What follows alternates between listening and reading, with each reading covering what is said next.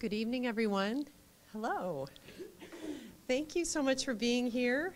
I'm Carrie Coogan, Deputy Director of Community Engagement and Public Affairs for the Kansas City Public Library. Thanks for coming out tonight. If you're joining us for the very first time, I hope you'll pick up one of our calendars. Looks like this. It tells you all about everything that we're doing here at the library, both at Central, at our Plaza location, and then programs and services throughout our branch system. So we hope you'll take it with you. Also, you can sign up and get an e-blast as well. Let's see, what else? Today's program. We are so pleased to bring you the second installment of the library's 4-part series on how to make entrepreneurship in Kansas City more inclusive, diverse, equitable, accessible, and liberating, more ideal for all. I want to thank our longtime and cherished partners and sponsors in this work, the Robert Reiner Foundation and the Ewing Marion Kaufman Foundation for their help and support. It's Robert Rainier, sorry about that. I'd also like to thank the tireless public affairs team and AV team who are here to help, and I especially want to point out Jen Tufts, who helped create this series. We are live streaming today, as you can see, and we will be showing this on the library's YouTube channel. So we invite anybody who's watching online to submit your questions into the chat, and we will be taking questions both here in this space, but also online as well. So please think about what questions you might have. Now, to get us started, and we'll be introducing our presenting speaker, it's my pleasure to introduce another inspiring entrepreneur, Chelsea M. Chelsea started her business, Kansas City Black-owned. Like many successful entrepreneurs, she saw a problem and she wanted to create a solution. When Chelsea started KCBO in July of 2020, she just wanted to know where to shop Black-owned. At its core, KCBO is a growing modern-day phone book. You can find it online at kcblackowned.org. It also lets people easily shop local and Black-owned. It helps people invest in Black-owned businesses and also those businesses near them. It helps these businesses not just stay alive, but also to thrive. As the KCBO website proudly reminds us, there is nothing better than shopping locally and supporting your community. Please help me welcome, to introduce our speaker for tonight, Chelsea M.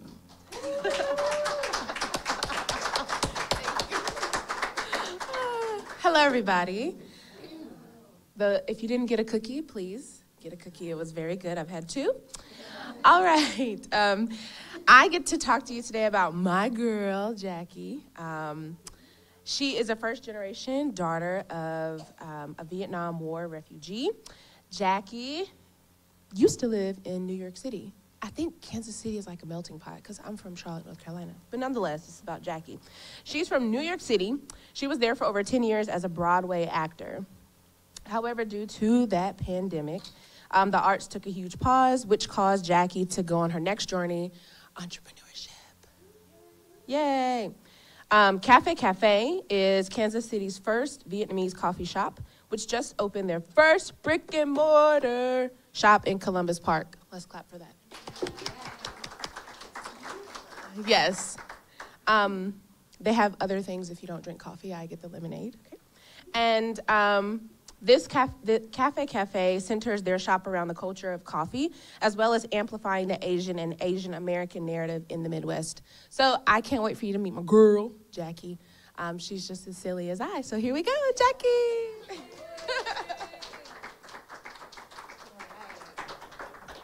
Can you hear me at all? This is good? Okay.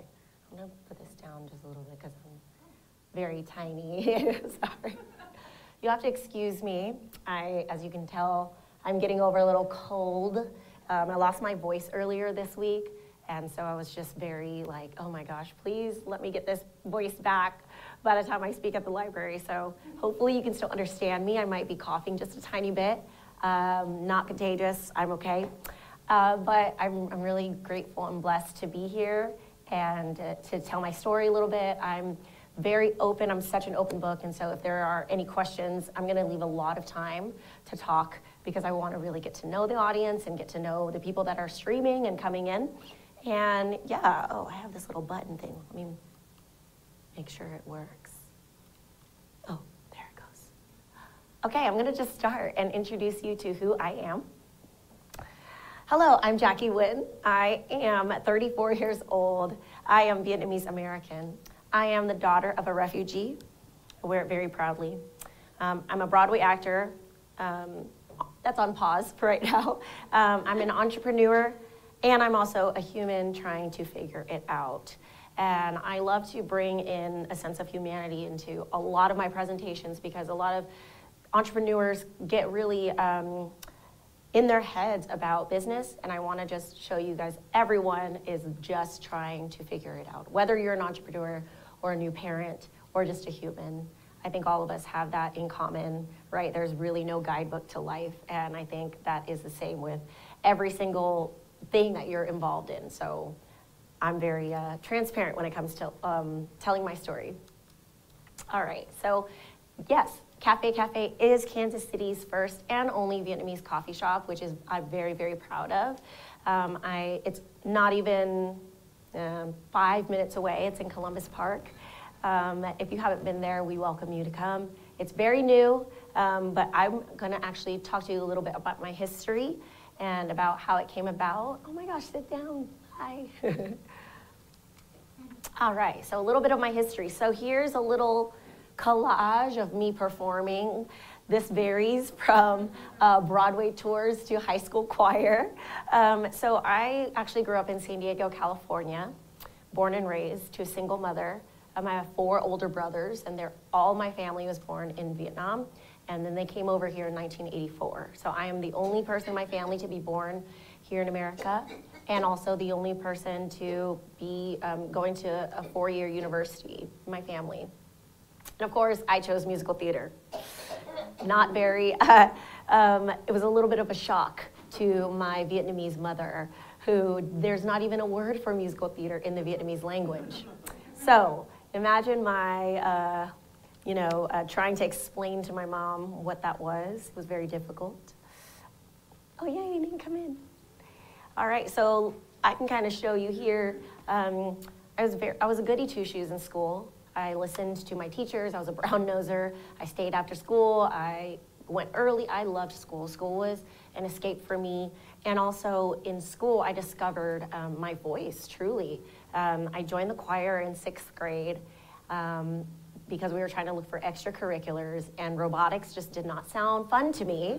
So I auditioned, and I really loved it. And I felt like it gave me permission to be zany and outgoing, but in a controlled environment where, the teacher could tell me to do that, and I felt, oh, okay, I'm allowed to do that. And so as I continued to audition, I just stayed in choir, and I started to really love singing and the stage. And so from 6th grade through 12th grade, I went to a low-income college prep school, and I helped to develop the choir program there, and that helped me really become involved in the arts. And so shortly after, I decided to audition for a musical theater program for college. And I went to Cal State Fullerton, and I got a BFA in musical theater there. It's one of the top musical theater state schools in California.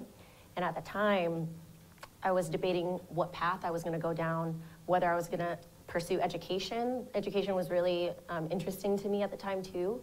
But I was like, you know what, I'm just gonna jump, and I'm gonna do musical theater. And this is where it kind of landed me. So after college, I moved to New York, and I lived there for 10 years, and I auditioned, and I was a hustler, starving actor, everything, all those movies and stories, that was me. I babysat, I catered, I waitered, like I was everything that you could think of to try and make ends meet, and including a barista. And so I started working at Starbucks when I was 16. It helped me pay for prom, it helped me get through college. I worked in Starbucks all throughout college. So while I was working in the conservatory, I would go across the street, work at Starbucks, come back, go to rehearsals, perform every day. And then when I moved to New York, I also continued to work at Starbucks. And that's where my interest in coffee kind of came about. But it was never a plan of mine to open a coffee shop at all. So that was a little bit of my performing history. Oh yeah, okay. So oftentimes entrepreneurship can be, just a choice, but for me it was out of necessity. So at the time, it was the pandemic. I was actually on the Broadway revival tour of Miss Saigon. That was my biggest job that I had gotten. I had auditioned for this production for 5 years. They had a production in the West End, the Broadway revival, the Broadway replacements, and then finally the tour. And I auditioned for all of those things, and I never got it until the tour. And so this was my dream job. I was working with the original directors, the original producers, everyone that's from Les Mis, everybody from that team was there. And so I felt so honored to finally achieve a Broadway title. And so that was starting in 2018, and we were supposed to be on the road for about 2 years. Pandemic happens, and hi, welcome in. Nice to see you again. And yeah, I was actually supposed to be on the road until about July of 2020. And so when the pandemic hit, we were in Fort Myers. And I had, in a typical Broadway tour, you pack all your belongings up into 2 suitcases, and they give you 1 trunk, and you're on the road for that for 2 years. So I had my 2 suitcases. My apartment in New York was being subletted by other actors. And then at that time, obviously none of us really knew what was going on. And so my ex-boyfriend at the time was also on the tour of Miss Saigon, and we were kind of figuring out where should we go to wait out the pandemic, right? And he's actually from Kansas City. And so I couldn't go home to California because at the time my mom was very high risk. And we couldn't go back to New York because it was crazy there. So we decided to come to Kansas City temporarily. Yes. Have I left yet? No. So we came here, and I had no idea what my future was going to look like. 4 days into our show, and a producer's telling us to go home to wait for 2 weeks, we found out that our show was going to close indefinitely, which meant no show was going to, no matter what, even if the pandemic was lifted, they were deciding to cancel the show and move on with Les Mis. And in theater, it doesn't work, like you can't transfer over. Like the cast of Les Mis, they get to keep their job, and my cast, which was actually a company of over 100 people, ended up losing their jobs. It was really heartbreaking, really sad. It was my identity. It was everything that I knew. It was everything I had worked for throughout college, and like just even fighting with my whole family, that struggle too, being able to be, of course they were very understanding because it was the pandemic, but I myself was very heartbroken because it was everything to me. When you're a performer, it becomes your whole identity. So when I moved here, I felt very alone, not just in the fact that I had lost my job as an artist, but as an Asian American. I didn't know anything about Kansas City, other than when we performed here with Miss Saigon. We had gone, we were here for 2 weeks during Christmas, so I got to see the plaza, and I'd fallen in love with the plaza lights, and I was like goo goo gaga over Ward Parkway and all the beautiful, things, and then the Crossroads was awesome, and I really thought, oh, Kansas City's really cool. So I didn't mind being here, but as starting to live here instead of visiting, I felt very alone. I didn't know where to go to hang out. I wasn't sure where all the Asians were going to hang out, because in California and in New York, we have tons of plazas, we have tons of areas that you just go and all your friends, that's where you hang out. There's lots of Korean barbecue places and lots of boba tea places and things like that. But here, I was like, oh, where do I go? And I was actually very upset about that. I didn't realize that was something I needed in my life, because I had just been so accustomed to that. And when you're thrown out of your environment that you're used to, you realize, oh, I'm missing a sense of home. And so Café Cà Phê was born out of necessity. I had a conversation with my mom. I was crying to her, complaining, telling her I just can't wait to leave Kansas City. I don't know what I'm doing here, blah, blah, blah. Can't make any money, I don't know. And she's like, stop crying. I did not raise a daughter to be like this. And she really, put me into perspective and said, what about all the other Asian Americans or Asians that feel the same way that you do, but will never pursue trying to create a community, Why don't you just make something? So my mom was correct. And I decided to try and make my own friends in a very bold and organic way, which was set up a little table that was probably this big and sell coffee. So, let's see. There's my first iteration of Café Cà Phê. So cute, right? So I like to call this the lemonade stand outside of a nail shop moment. So we all have moments in our lives, right? And this was a very pivotal moment of mine where I spent a good month and a half developing all my branding, had time. While I actually was on the tour, I decided to go to different coffee shops and explore every single city's coffee shop because I love coffee shops. I think it's such a wonderful environment to be. And when you're on the road, you go from hotel to hotel, different city to different city, and you feel very out of place. And so I wanted my normal routine to be a coffee shop. And so I would go to different coffee shops, I'd start taking notes and kind of taking pictures of each shop. So I had about a month into the pandemic where I started to develop my branding and my colors and picking out my name and doing all those things. And finally one day I was like, okay, I'm gonna make Vietnamese coffee since it's part of my culture and it's what I know, and I'm gonna sell coffee and I'm gonna see who's gonna let me pop up outside of their shop for a few hours a day and start Instagramming and start trying to promote my business. And so I first contacted Sassy Nails, which is right outside of Westport. And predominantly a lot of nail salons are owned by Vietnamese families. And this traces way back to the war when a lot of refugees came. There was a program that was developed in Northern California where a woman had taught a lot of Vietnamese refugees how to do nails so that they can make a sustainable living.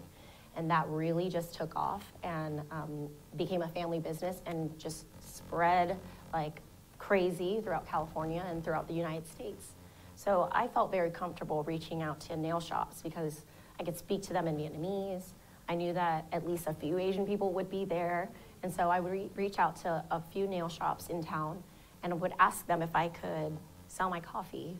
And they would say yes. And so that's what I would do a few times a week, making some money, trying to build any type of business, but mainly I wanted to meet friends. I wanted to meet people that were interested in Vietnamese coffee or the culture, that were, I don't know, could find me on social media, so I knew that at least a few people could understand and navigate social media. And then, honestly, I was doing it out of selfishness of trying to create my own little community here. And so that was the first iteration of it. This is the second iteration of it. So I did that for a few months, and then I started a Kickstarter and took all my money from my tour and poured it into this cart. And this cart is truly my baby in every way. I poured so much time and effort into this. And if you do not come from the food and beverage place, whatever, food truck life is very difficult, everyone. It might seem fun and glamorous, but I had no idea how difficult running a food truck was going to be. It's very, very hard. And that took a lot of my physical and mental and just a lot of energy. However, it just paid off so much because what I was able to do was bring myself and my culture to different pockets of Kansas City. I could travel different places. So I would go pop up around Strawberry Swing. We would go to the West Bottoms. We had a few places in Lee Summit, Independence. And I was able to meet a lot of cool people and be able to tell my story about my losing my job and being an artist, but also feeling kind of like I don't have a close-knit AAPI community here. And that's what I'm trying to kind of see if the AAPI people would come out and visit my cart, then I can be like, hey, do you want to be friends? And literally, that's what I would do. And some of my best friends now that I did that to work at my shop now, or are some of my best friends, because they would come visit the cart, and I'd be like, I know this is so forward, but do you want to have dinner? Do you want to have coffee with me? Can you tell me where to go? Can you tell me where to shop? Where's the best food places? yeah, that was really my networking tool, was bringing my coffee shop around to different places. Then we moved inside of a warehouse down in the West Bottoms for about 6 or 7 months during the winter. And we were able to emulate coffee shop culture, having a place for, you know, a certain amount of time, and got to see people come in. We set up some chairs. We had Wi-Fi. It was really like a practice go for a brick and mortar for us. And right here, I don't know if you can see her, that's Madoka. She was also on the tour of Miss Saigon, and she moved here for me. I asked her if she had anything, you know, going on, which I knew she didn't because all of us had no jobs. And I said, please, you should move here. I don't have any friends. You could help me build this. You know, it could be temporary. She's still here. And she moved here and helped me develop Café Cà Phê. She and I worked every single day. We never took lunch breaks. We never did any, you know, of course, at that time, customers were, you know, here and there. But we really, together, would develop, you know, plans where we should go, what we should do. And she is an immigrant, she's Japanese, and so having her input and having an immigrant's input into my brand was really insightful, because I was born and raised here, and so my perspective of being Asian is so very different than hers. And so this really helped paint a beautiful layer to Café Cà Phê, and it helps me be very mindful about how many different sectors there are within the Asian culture. Soon after we had gone to the West Bottoms, there was a horrible incident in Atlanta where 8 Asian women were slain at a salon. And one of our customers came up to us and asked, do you know if the city is doing anything to honor these women? And I was like, probably not, because it wasn't really on the mainstream news quite that much, at least here in Kansas City. And so that really upset my customer. And she was like, I really think we should do something. Can we do something? And I said, yes, let's do something. So this kind of began my journey into realizing the necessity of my coffee shop in Kansas City. Of course, so many things happen in your life, just so unexpected, right? And this was a huge thing that happened in my life that really was a pivotal moment again. And we held this vigil in the West Bottoms, and we taught, we set out planters where we taught people how to light incense, because in the Asian culture, when someone passes away, we honor them and their lives by lighting incense, usually at an altar or at a temple, but it's not a candlelit vigil. We wanted to do an incense vigil. And we did a prayer in Vietnamese. We had Emily Weber and also Ree Shu, who are both representatives in Missouri and in Kansas, who are AAPI. We had them speak. We had that customer that came, she spoke because her family, she has kids, and she was going through a fear of her kids being attacked in school, so she was also a speaker. And we saw that the community really showed up. Over 500 people came out that day, and the city really, and there's also Paige was interpreting as well.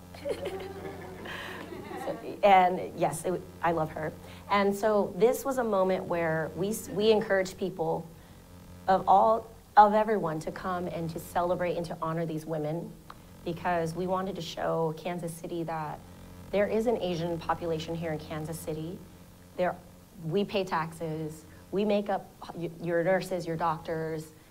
You know, so many people in Kansas City here are Asian, and yet how is there not a community center or anything to celebrate that part of Kansas City? And I know that Kansas City is much better than that. And so I wanted to create something that would honor those women, but it was just so much bigger than I anticipated. Soon after that, we started to expand. I hired more people, and then we moved outside to the west side, and we started to serve in the summer. We would do events every week where I would allow other people to pop up in the same parking lot as I, whether they were Black-owned, women-owned, queer-owned, I started to do, like during Black History Month, I'd only support Black-owned businesses. And then during Pride Month, only queer-owned businesses. Selfishly, again, because I wanted to make small business friends. But I also wanted to do what Sassy Nails did for me, which was give me a break, honestly. I didn't charge anyone. Like, we were sharing a parking lot, you know? It's like, no, just pop up with me. Let's sell our stuff together, and let's try and do this together and learn together. Let's learn about social media together. Let's talk about business woes. Let's talk about being people of color together, trying to start our own businesses. And honestly, some of the people are some of my best friends today. And that was kind of what kind of built the handbook and the guidebook of Café Cà Phê today. So we start just popping up everywhere. We try to do everything that we possibly can to start raising money, because I knew in my heart that Café Cà Phê needed some roots. But I come from a family that, you know, my mom is, you know, high school, barely high school educated, single mother, low income, food stamps, housing. I didn't have any guarantor or anyone that could sign things for me. I didn't qualify for any loans. I had no assets. When you're an actor, you do not have assets. I'm telling you right now, it's such a, oh my gosh, the job is very, very difficult to, you know, you're just constantly in the art, and they're not paid very well, unfortunately. So I had nothing to my name. So we definitely started to do as many pop-ups and door knocking in as much as we could, because this was a space in Columbus Park that we were coveting. Columbus Park is very special to me because when I moved here, I would always ask my ex-boyfriend to take me to Vietnam Cafe, because that was like the best place that reminded me of my mom's cooking. And I was like, oh, I love the staff. They treat me like family. They speak Vietnamese to me, and like they cook so well. And it just, I would go every single week to Columbus Park. And then we discovered Happy Gillis, which is in Columbus Park, and it was like a really family-oriented, amazing little brunch place. And the more that I learned about Columbus Park, that I learned that there was a huge, I learned that there was a big Vietnamese population there of immigrants that actually came and stayed and actually settled in Columbus Park. And there was actually low-income housing there for Vietnamese people back in the day. And if you're not familiar with Columbus Park, it's also really rich in Italian, Sicilian immigrant history. So I thought, coffee, Vietnamese coffee, Italian, like espresso. Seems like Columbus Park is the perfect place. And Columbus Park didn't have a coffee shop at the time, or ever, I think not for a long time. And so I thought this would be such a perfect place, because if I go to this area for comfort, I'm sure other Vietnamese people and other Asian people would feel comfort in the way that I do too. So we coveted this spot, and I'm telling you, for a year, it was crazy. I applied for every grant. I pitched for every single pitch, even if I did not qualify for it. Like, I just hustled so much because I really wanted to build this. And I also wanted to make sure that, you know, something in my life is I never had any type of generational wealth.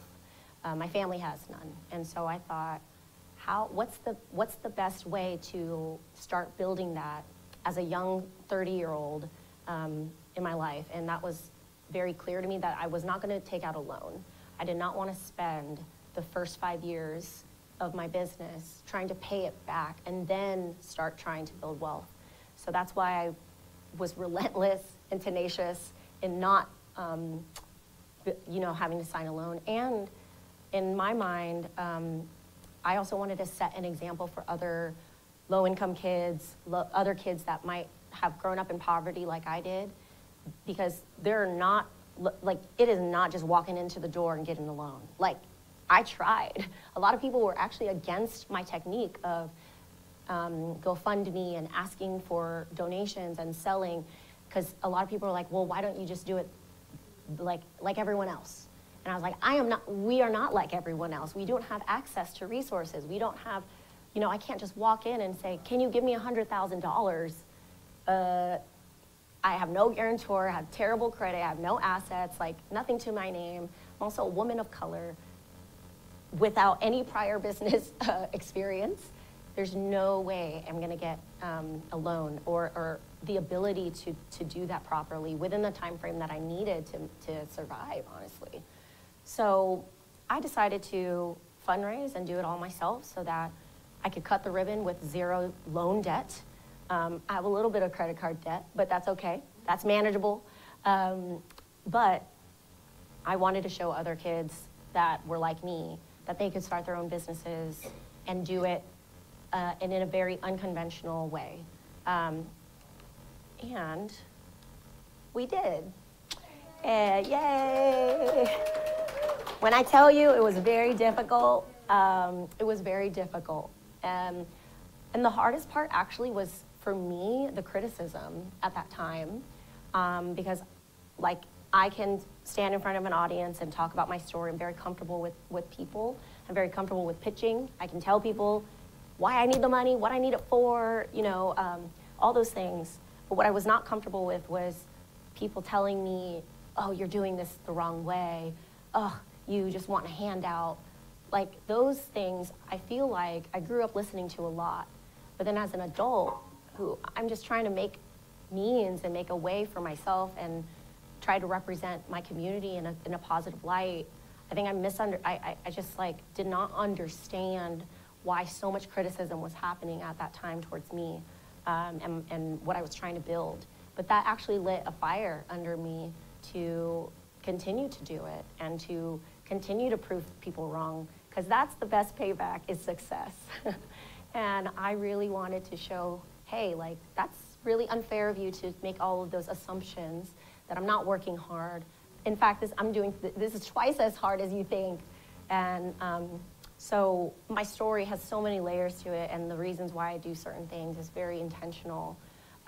Because when I grew up, I didn't have a lot of examples like that. And so I want to create that for other Vietnamese American kids, especially because in our culture, the older generation is focusing on surviving. They got here, they just want to survive. And now the younger generation, our kids, the kids are focusing on thriving. How do we build more than that? How do we leave our kids with something more? How do we, you know, because our parents had no education. They were just trying to figure things out here. I had the amazing, you know, opportunity to be educated, to have resources, and to understand that I could thrive versus just survive. And so Café Cà Phê is the beginning of me trying to do that. This is us cutting the ribbon. And here's Madoka and myself, and then Jason, who's now our general manager, who joined us. So it was first me, and then it was Madoka, and then it was Jason that joined. And then there's Mayor Q, which Madoka likes to call him Q-chan. So every time he comes to an event, we're like, Q-chan. But this is my whole staff now, which is incredible and so beautiful, and took a lot of work and a lot of, but to be honest, friend, customer, everyone was started as a customer, because they just came and felt like very drawn to Café Cà Phê. So I'd be like, oh, come back, like we're having another party here, like come back, we're doing this. And eventually they'd be like, oh, do you need help? And I'm like, yes, I need help. Can you go pick up some milk? Thank you. Okay, I need some ice. Go, okay, go. And they're like, yep. And in the Asian culture, it's very much like we're family. And if you need something, you just do it. If my mom's here, she's gonna tell you, oh, can you go get that? Yes, ma'am, you go grab it. And so a lot of my friends just understood that and would come and help me, and eventually I'd be like, you wanna just work for me? And they're like, yeah. So most of my staff now have quit their jobs and become full-time Café Cà Phê employees. And so this is a little bit of inside of my shop. Everything that you see, this was painted by a queer Asian tattoo artist. This was designed by a Vietnamese American graphic designer. Everything is really intentional in my shop so that I can showcase other people within our community as well. I see every opportunity as an opportunity to share. And so I want to really share my place and because I really have this abundance mindset where it's from my mom, truly, where in poverty you don't have much, but whatever you do have, you share. And because, you know, that's how you survive, and that's what I truly believe in as well, and it's all I know. And so I share my space with all of these people. And one thing I'm also very proud of in relating this to entrepreneurship and to diversity and everything, 100% of my employees are all from marginalized communities. So whether that is they're women, they're artists, queer, Black, immigrants, or AAPI. And I've done this very purposefully because I worked at a corporate company while I was building this brand as their marketing and as their new diversity, equity, inclusion. And I was the token, which means you are filling the quota of the person of color in your company. And that is very alienating, and it's very disheartening, because as much as you love that the change is happening, it's very sad to know that it's just now happening, and you're just now creating this job to create diversity within your company. And I did not want any of my employees to ever feel like a token ever again. And so I wanted my whole company to make up of all marginalized communities, all diversities, all types of people, because that's what the world looks like. You know, when we look around this room, it's colorful, it's vibrant, it's so diverse, and I wanted my company to reflect that. I also wanted my team to be that, so that I can somehow create this inner community within my cafe and support them. So while I interviewed, although some of them are my friends, yes, in the interview process, one of my biggest interview questions was, what is your 5-year plan and dream? And it cannot be Café Cà Phê, unless you want to be like part of Café Cà Phê or build your own coffee shop. But a lot of them are like, I want to be a tattoo artist. I want to own my own tattoo shop. Or I want to have my own bar one day. Or I want to be a Broadway stage manager. Or I want to, you know, travel and move and see the world. And I said, okay, well, the goal is for Café Cà Phê to help you achieve that.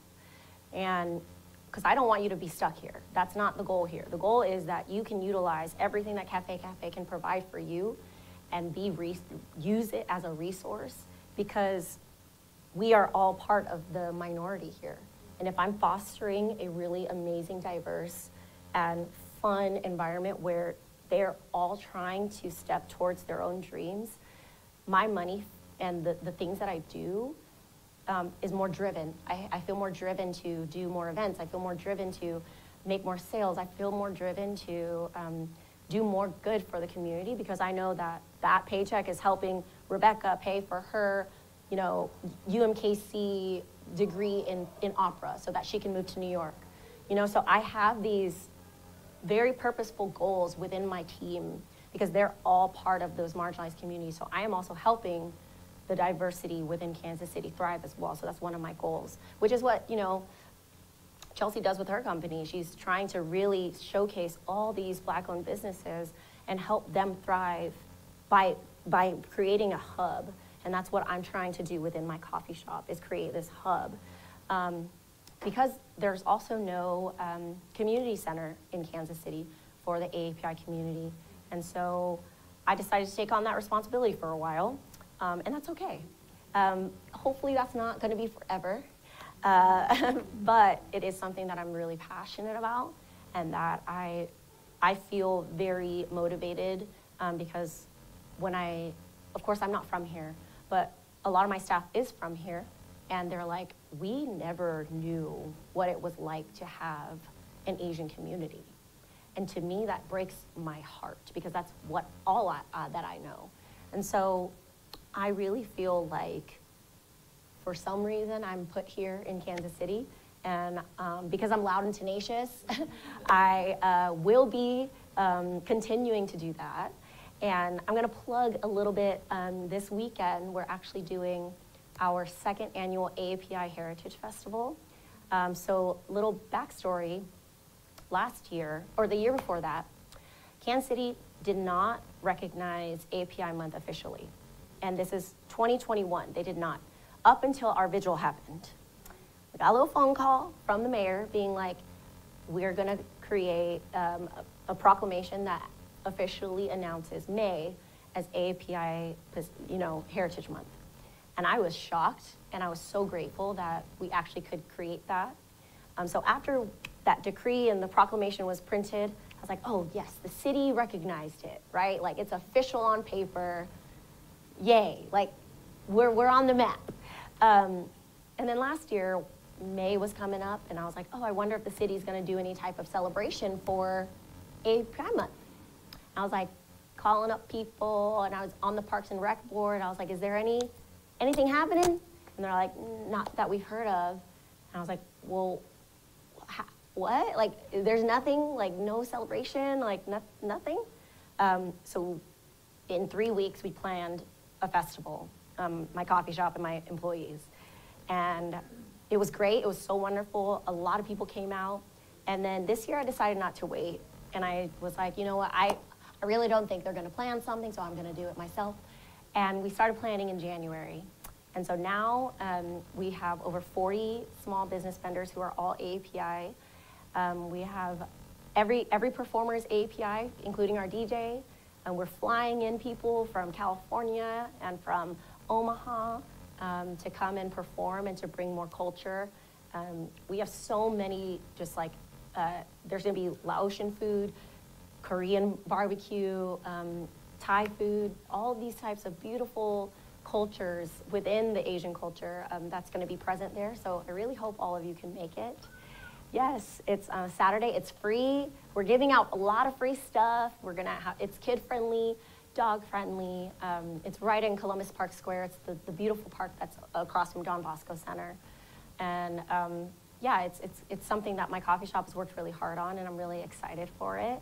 But with that, what we do is we really do try to amplify the AAPI community here. We try to show people how beautiful and how rich our culture is, whether that's through the events that we do or even through the coffee that we serve. My coffee shop is the only coffee shop here in Kansas City that serves beans from Vietnam, that supports the farmers in Vietnam. We're the only coffee shop that does that with Southeast Asian flavors as well. And then we brew our traditional Vietnamese coffee in the traditional way. And so I welcome you to come. You can also order it, and so you can see it being brewed in the traditional Vietnamese way. So you get to experience that culture as well. And I grew up with that, and so it's very normal for me. But it's such a wonderful, positive experience for other people who get to come in and who've never experienced that before. So that's a little bit about me and Café Cà Phê. Thank you for listening to my story. I'm very appreciative of that. I do want to take some time to answer questions. Again, I'm so very passionate about connecting with people and opening up conversations because I think they're so important to have. So I'm very open. We can answer questions about anything. My life, API, whatever you think. And I have a microphone, so I'll come up to you so you can speak. Yes. Oh, okay. What's your favorite Broadway show? I have many, but... So she said, what is your favorite Broadway show? My favorite Broadway show to watch is The Color Purple. I got to see it on Broadway with Cynthia Erivo, and it changed my life. And then my favorite show to be in is How the Grinch Stole Christmas. I did 8 years of that. I'm sure you saw that picture of me with a Grinch. I did 8 years of that every holiday season. And it just is very sentimental to me. I met some of my best friends in that, so it's just very fun. Yeah. Any other questions? I know you have some questions. It could be about entrepreneurship as well, business, diversity, coffee, whatever you think you'd like to ask. Yes? Hold on, can you speak in the mic for us? Sorry. We're live streaming, they want to be able to, so that everyone can hear. Excuse me, ma'am. Sit here. Did you buy the building? Oh, no, I did not. I would love to, eventually. But we have a wonderful landlord who is also part of the arts. He used to be a documentary director, and so he's very lenient with all the creativity, all the things that we plan. Because I was a little nervous because I'm very tenacious, and I'm like, oh, I want to do all these things. And he is wonderful, and so he's been very supportive of our journey. Yeah, so we're on a 3-year lease right now. Hello? Okay. I have a question. What is the biggest lesson you've learned in your entrepreneurial journey? That being yourself is more than enough. I have found more success by being completely authentic and myself than I ever have been in show business, where I thought I was being myself. But this has just taught me to be very comfortable in my skin, and it's actually like it's given me permission to be okay with the fact that I am so flawed and I am so like I did not come from a business background. I had to Google and YouTube and ask questions, and just every day is a new thing where I'm just like, I feel like an idiot. But I gave myself permission to be like, that's okay. And I think that lesson is really good in life as well. Because right now it's funny, I talk to a lot of my girlfriends who are just now having children for the first time. I'm like, how is it? They're like, don't know, figuring it out, minute by minute. And I'm like, that sounds like entrepreneurship. Literally, don't know how this next minute's gonna go, but you're gonna figure it out. And I think it's given me more sense of like being malleable and flexible. It's given me thicker skin than I already had. But I think I just gave myself permission to be a human being, because you're in control of everything that you do.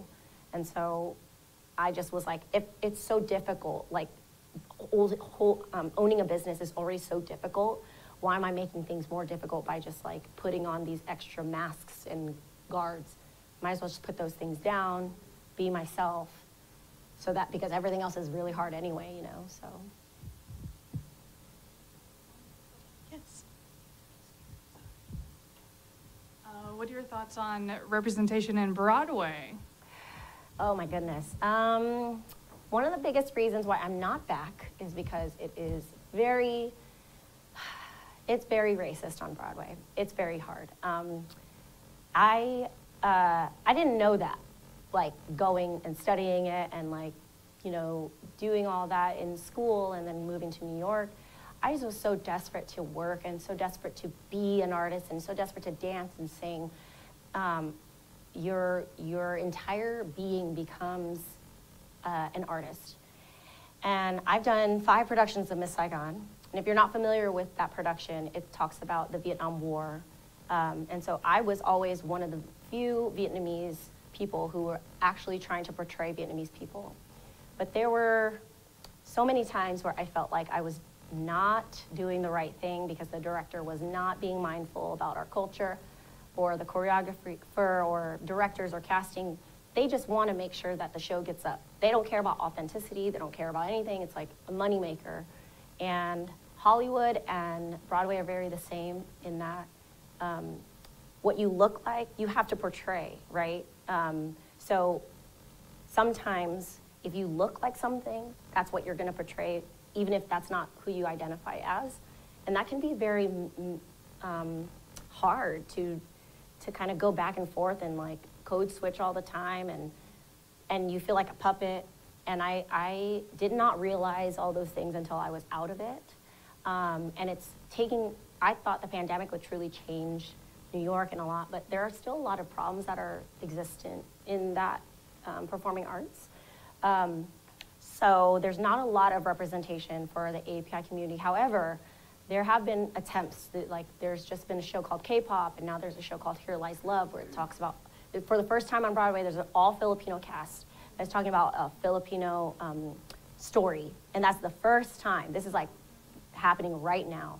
And that was actually the first audition that I went back into New York earlier this year, was that show, which I was like, should I even audition? I'm not Filipino, like, but Filipinos auditioned for Miss Saigon. And so I was like, I'll give it a whirl. I haven't, auditioned in 3 years, and it was a wonderful experience, but they decided to finally cast appropriately, where every single person in that cast is Filipino.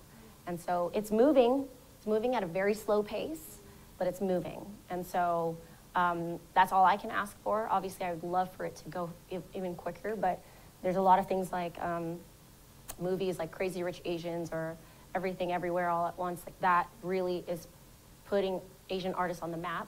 K-dramas as well are putting Asians on the map. K-pop is as well. It's creating this sense of, wow, international popularity that we never had before, which is new to me. I never in a million years thought I would see people going to a BTS K-pop concert where it's all people of every single colors and everything singing Korean. I was like, what? I grew up with the Spice Girls, you know, so it's very amazing. But I sometimes feel kind of torn because it gets a little, I feel sad for my younger self because I'm like, oh, I really wish I had that growing up. And I'm happy that I have it now, and I'm happy that my nieces and nephews had it, but there's a sense of me that I'm like, oh, like, I wish I could have been one of those like girls looking up to the Asian girls in Blackpink and feeling cool. I did not feel cool growing up. I felt very alienated, and I wanted to be Britney Spears, and I wanted to be blonde, but I'm grateful for it now. Yeah.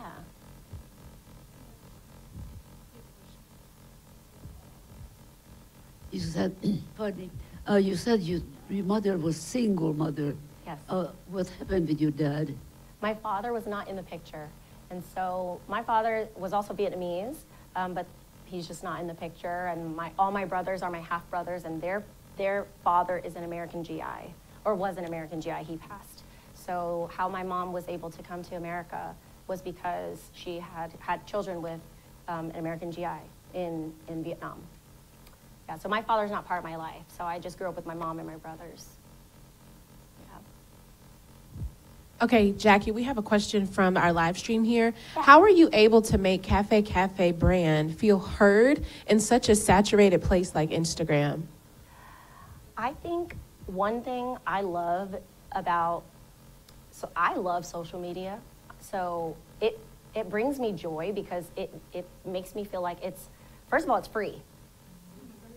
And a lot of entrepreneurs, I have to like remind people like that is a free thing and that's a tool. You know, when I was in college and getting into like, you know, after college, Instagram was social.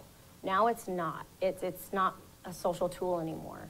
It is definitely more of a branding tool, of a, you know, connecting tool, and it's a business tool.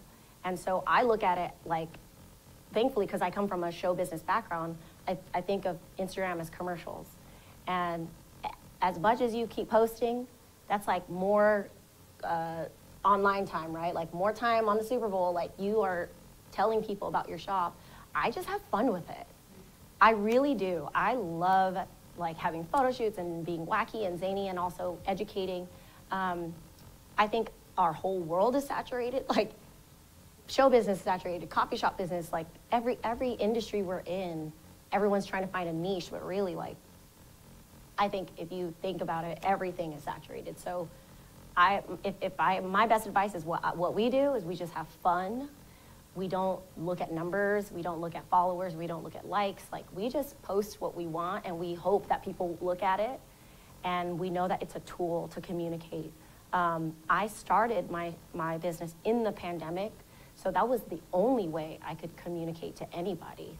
I couldn't go anywhere, there weren't like open things, like we were masked, so I really used my Instagram as a platform to be like, hey, how are you? Like, I'm still the person that runs my Instagram, so anytime you message, it's me still talking.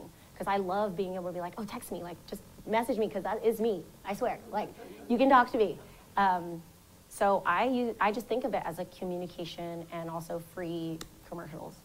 So that makes me excited because I'm utilizing a free resource that's good and that works. Yeah. So the Postman is a really good drink. Thank you. And the donuts are good also. Are those made locally here? Yeah, so it's funny, the mailman, that drink is actually named after our mailman, Vince. So Vince would come in down at when we had a temporary thing. He's like, I like chai. I don't really want like anything coffee. So we were like, we're gonna make a drink for you and see if you like it. And he loved it. So that's all he would get all the time. So we just started calling the mailman. And then we were like, you know what, we're gonna have something for you. And he's like, no, you're not. And now it's on our menu. So that's actually dedicated to our literal mailman. But the donuts, yes, they're actually made from a company called Mr. D's. They are located in Shawnee. They're also AAPI owned. So all of our pastries are from AAPI bakers. We have egg tarts that are made from a Vietnamese baker. We have ube muffins and blueberry muffins from a Thai baker, and then all of our donuts are from Mr. D's, which they are Mongolian and Taiwanese. And they hand make every single donut, like every single one. Glaze and make every and they're phenomenal. And now a lot of coffee shops here actually carry them. Chingu, Oddly, Blip, High Tides, a lot of coffee shops now are offering Mr. D's, which I'm really excited because that means they're getting more popular, they're getting more business, so it makes me happy. And they just had twin girls, so I was like, I know you need more business. But yeah, we really try to support other local AAPI businesses within our shop so that no matter what you do, no matter what you buy, you're supporting an AAPI company. Do you have other questions, or are we wrapping it up? Last call. You know, it takes about 8 seconds. Another. There you go. Obviously coming in, and I will also attest to the amazing everything I've ever had there. What are other ways that Kansas Cityans could show support to your business? And then I just want to give you a minute if you want to plug the keychain. Oh, yeah, I want you to. I have had this question asked many times, and I'm going to answer it in 2 different ways. Like, how to support us personally is always just going to be telling people about us. Word of mouth is going to be the most helpful thing, because social media can help a lot, and following and reviewing us on Yelp and stuff. But for me, the old school way is definitely just being like, hey, I found this really amazing place, because that's when I look for recommendations, it's my friends telling me, oh my God, did you check this place out? You have to go. So word of mouth is such an amazing tool that I think a lot of people don't really understand nowadays because we're so attached to our little phones, but can be very powerful. So please just tell people about us and what we do and why we do it. And I think that is just a really amazing start. How to support the AAPI community within Kansas City is going to be asking questions. I really feel like sometimes people want to be supportive and they want to learn, but they're afraid of offending someone, so they stay quiet. And I think that that's not the best way, because we don't learn in silence. We have to learn by action. And I really think if you have an Asian friend, it is okay just to say, how are you today? Can I buy your coffee this month, this day, or whatever? You know, is there anywhere that you love to eat? Can you tell me a little bit about your background? Like, because I guarantee you, just asking that about them, you'll learn about their history, whether their parents are, you know, immigrants or refugees, or if they're 3rd generation Chinese. You know, I think learning about the community is your first step towards amplifying their voices, because then they're not invisible anymore. You're creating a conversation between people. So I love questions. I love when people are like, hey, I'm not trying to be offensive, but, you know, can you tell me what's the difference between, you know, the Vietnamese culture and maybe the Thai culture? And I'm like, yeah, I'll absolutely tell you that, because it makes me happy that you're willing to want to learn.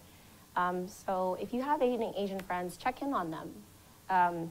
It is difficult to be Asian in the Midwest because there's not a lot of resources. There's not any news outlets that are willing to cover our news. There's no community center. And truly there's like the Asian Chamber of Commerce, but those people, that only meets every so often. And so if you check in on them, make sure that they're okay. And I think that that's like a wonderful way to start your allyship. That's not offensive, it's not generic. It's the people that are in your lives that you know, identify as Asian, like please do just reach out and ask them how they're doing. Yeah, so those are the best ways to support us, is word of mouth. Obviously, please do follow us on Instagram. I'm a little cuckoo on there, so I might entertain you every so often. But yeah, just come in, have some coffee. That's a wonderful way to support us too. No, thank you. Thank you. Thank you. Thank you, everyone. Thank you. And I do want to shout out, she's such a good friend of mine, and she does so much for the Black community here and Black-owned businesses. And please do follow KC Black-owned. They do wonderful work, and we've worked with them so many times. And she's like a hard worker, and she deserves it, and she's has a baby, and I just am so in awe. Like, I don't even have kids, and I like don't even know, and you do so much with a kid. It's like, so please do support her. Yes, thank you. Thank you. Yes, yes. Thank you, everyone. Thank you, seriously. Thank you. Oh, this is just so special. This is like gathering. I feel so warm in my heart. It could be postpartum. But I just want to talk to you guys about our keychain. So we're highlighting AAPI month, but something you can do, this is the month that we highlight it, but what I try to challenge the community with is to do this all year long. So yes, February, June, okay, May, but let's do it all year long, right? And then we highlight and amplify during those months. Did that make sense? Okay, good. I want to make sure it makes sense. So what I'm trying to do to really amplify and bring visibility and awareness to Black-owned businesses is I've created a keychain. If you think about probably when I was in school, we would come by with this thick coupon book, and we would say, okay, we have this coupon book, and I think it was $25, and it's an entertainment book. You can bring them to me, honey. You can get any coupon from a local business. That's how I would get pizza. So what I'm trying to do in a modern stance in Kansas City is to highlight the brick and mortar spaces that have bills to pay, like their overheads and et cetera. So the Combine, Ruby Jeans, really challenging us to kind of leave our house, go to the Crossroads, go to Troost, go to those places where they are, and in return you get a discount. What kind of discount, Chelsea? Well, you can get either 10, 15, or 20% off. So for instance, if I go to the Combine, grab a slice, I can get 15% off my slice of pizza. And the slice of pizza at the Combine is huge, so you'll be full. This is kind of an ongoing way. It's a small keychain. I don't know if you have your keys, but it's a small keychain. It doesn't take over your keys. It's not heavy on the ignition. You simply go up, you place your order, and they'll say, okay, and you say, wait, I have my KC Black-owned Kickstarter keychain. You'll just show it. The employee should just tap a little button, and then you get your % off. And so this is an ongoing thing. It's a very branded and well-marketed keychain. It's very small, like I said. And this is just a way for you to access Black-owned businesses all year long. We're in the process of helping online businesses with this, but our main focus is those brick-and-mortar spaces. We need to get out, get off the couch, go for a walk, and go into those spaces. But yeah, Jackie and I don't know, I just see so much of myself in you. I was a teacher. I got laid off during COVID. I mean, I had my PhD in education, and now I'm an entrepreneur. So if you want to talk to my mom about her struggles, she would love that. But continue to tell people, share, just talk to us. If you have questions, highlight us. Jackie had something to say. Mm-hmm. Oh, your mic. Yo! So Paige actually is one of our good friends, and every single person that works at Café Cà Phê is required to take an ASL class for baristas through the whole person, because Paige has brought in so many deaf and hard of hearing customers into our shop. So we now make that a requirement, because that is also another marginalized community. And so we have a lot of people who, you know, our friend here comes to our shop all the time. We want to make sure that our baristas at least know how to say coffee, milk, how to finger spell so that they can communicate or understand the nuances, like making sure there's a phone by the register with the Notes app so that you can communicate with them and show them. Those are little instances that we want to bring awareness to our shop, that also shows inclusivity and ability to communicate. So I wanted to just shout out Paige, because she's been with us for so long, and she's been a really amazing part of building the culture of Café Cà Phê. So inclusivity is not just race, it also is you know, hard of hearing, disabilities, things like that. So I just wanted to shout out to Paige, because I love her so much. And if you ever need a interpreter, please contact Paige. Can I say something? Also partnering with KCCI and that community as well, and becoming inclusive, and talk about inclusivity and diversity, just being involved with everybody in the Kansas City area. Just having everyone involved is a great idea. Yeah. And so I just want to shout out to Paige, because that is just a wonderful like job and tool and just all around. So, yay! Thank you, Paige.